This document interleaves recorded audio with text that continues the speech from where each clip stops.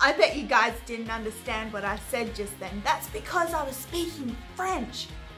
Very cool, I know. I actually said, hello everybody, how are you? So on Sunday, we read from Acts 2 verse 1 to 21, and it told us all about when the Holy Spirit gave the disciples the ability to speak other languages so that they could tell so many people about the amazing things that Jesus has done for us. How cool! I would love to speak another language. I would totally love to speak Italian or German or even Chinese so that I could tell so many more people about all the incredible things that God has done for us.